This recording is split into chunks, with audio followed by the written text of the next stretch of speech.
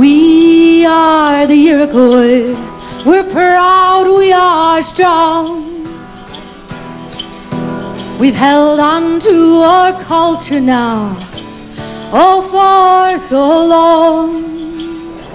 A group of us were very interested in contemporary Iroquois artwork, and we felt that it was necessary to have a place for Iroquois artwork to be displayed in a museum setting. We formed a museum in 1980. We got approval by the Board of Regents of the state of New York to create this educational institution. And the first year we opened in the upper floor of the Badgley Museum, which is part of the Schoharie County Historical Society.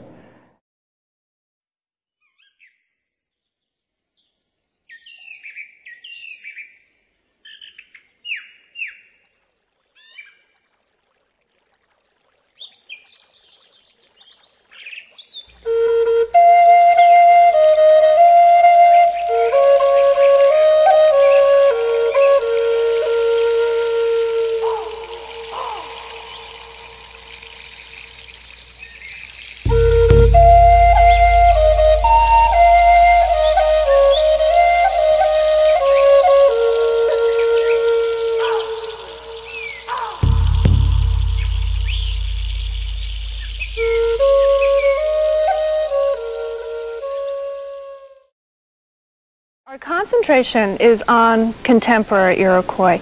Through schools, through many other museums, you learn about the past. In our museum, you of course have to learn about the past. You have to learn about the archaeology of the Iroquois, the history of the Iroquois in the 1800s, but we really concentrate on today's Iroquois. And we do this because we believe that through contemporary Iroquois artists and their work, you can learn what's meaningful and important to Iroquois people today.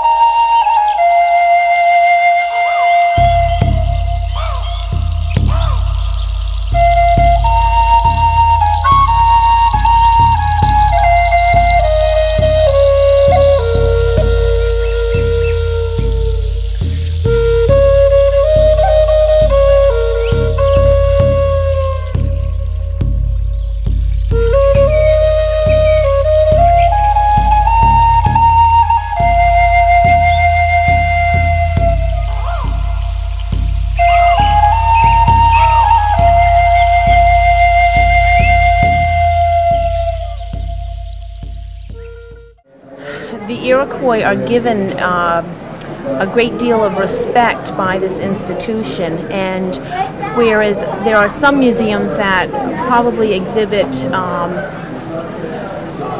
they represent the Iroquois as being in the past, this museum really has a definite focus on the Iroquois today, and that we're still here and we didn't die on.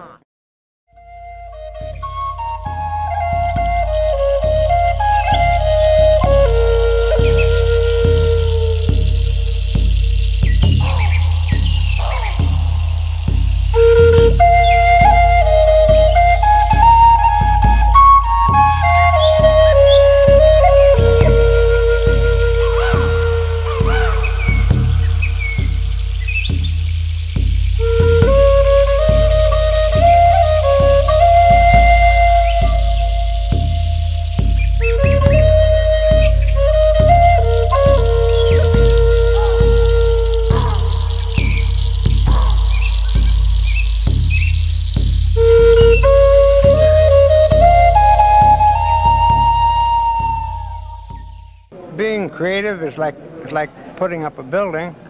You look at the picture first, you look at the blueprints, and you look at the site, and it looks almost impossible that there'll ever be a building there. Well, you go one step at a time, and the architect or the engineers put their work into it, and you do the final thing, putting it together.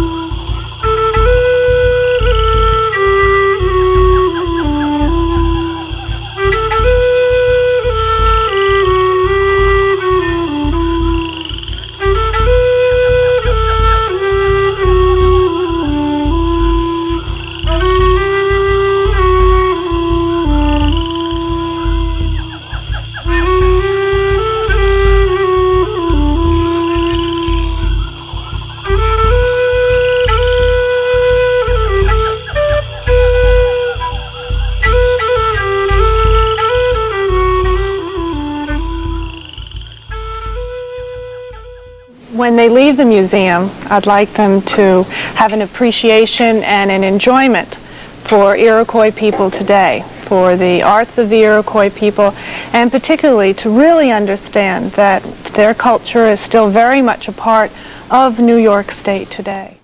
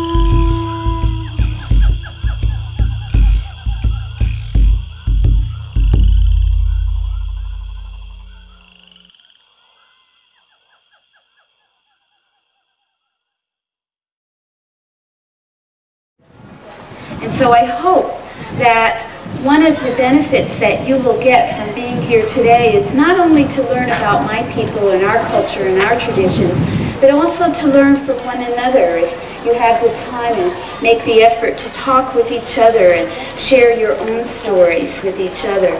You never know how many more new friends you'll be able to make. And you'll also find out, I think, as I'm finding out, that we have more in common than we have differences.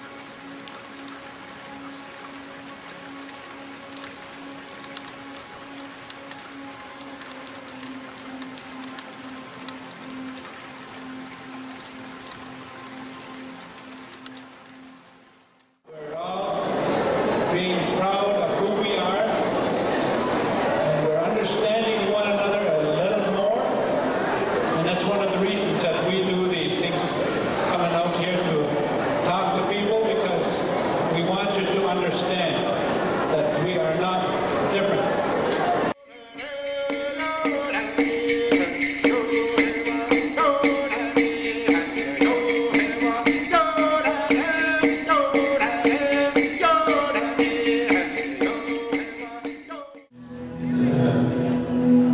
A very long time ago, there existed a wondrous place called Sky World.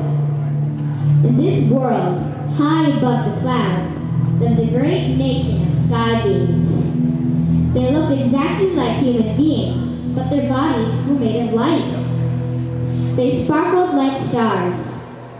Sky World was the most peaceful and beautiful place in the universe. It looked very similar to the natural world we live in today. There were trees, plants, mountains, and valleys.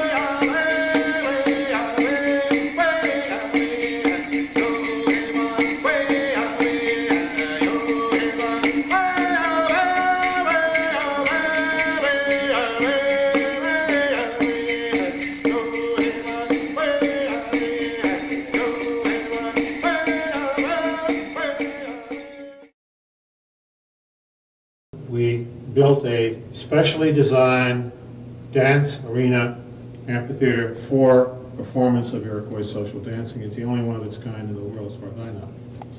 And the floor of that arena, of course, is designed so that it's hollow. When you stamp your foot at the end of your dance, you can hear that boom go around. And the sound of those feet is part of the joy of Iroquois dancing.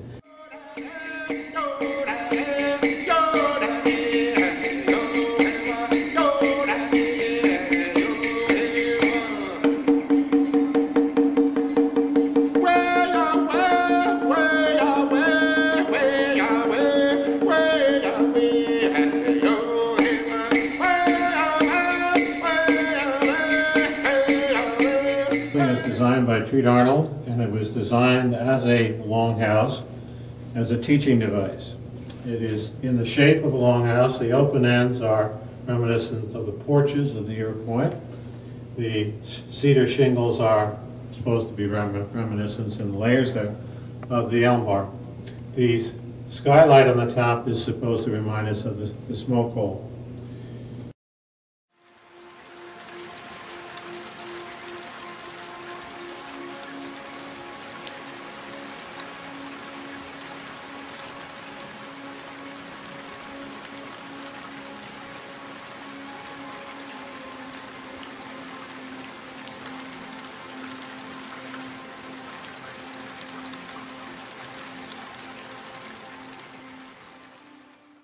It took dedication, devotion from many, many volunteers to create this museum. I can remember a few days when all the shingles that are on the exterior of this building were hand dipped by volunteers. And it took us days to do this.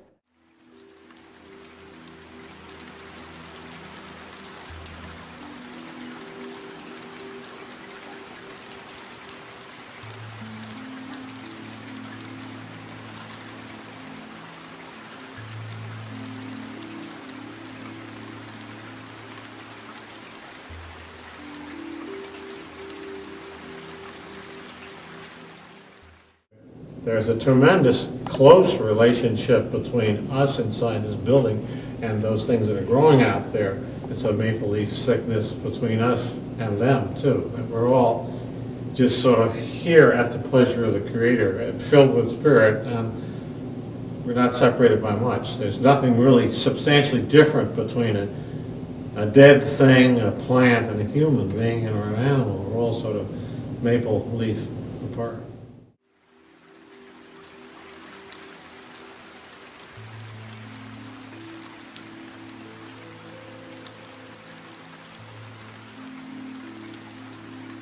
When I came here and experienced the place, and over the years kind of turned it into a healing place for myself. And so when this opportunity opened for me, I saw it, I took it, and then used this as a healing process. I've turned this into my mother's house over the years. And so every day when I go to work, I come home.